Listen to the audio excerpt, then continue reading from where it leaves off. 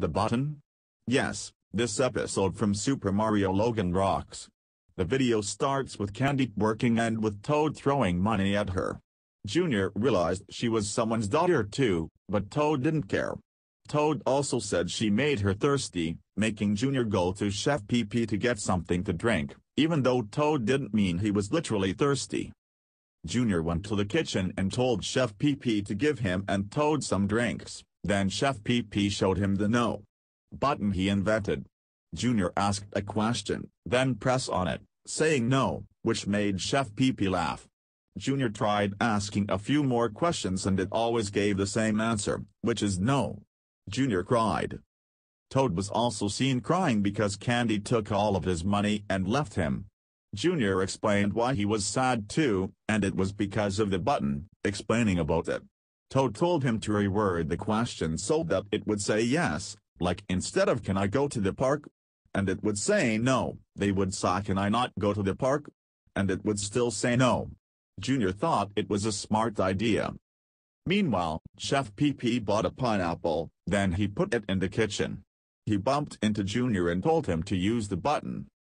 While Chef Pee-Pee was showering, firstly, Junior asked if he could not hammer the pineapple, then Toad hammered it.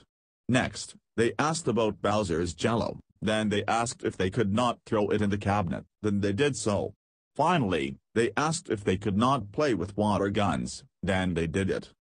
After Chef Pee-Pee's shower, he saw the mess in the kitchen and displayed absolute terror, presumably realizing that if Bowser finds out about this he was going to get the blame. Moreover, he saw Junior and Toad playing with water guns. Chef Pee-Pee was mad by the fact that Junior and Toad tricked the button. Furthermore, Chef Pee-Pee angrily yanks the gun away from Junior and goes to tell Bowser about what he did. Thinking his father was going to punish him for his actions, Junior began to quickly panic.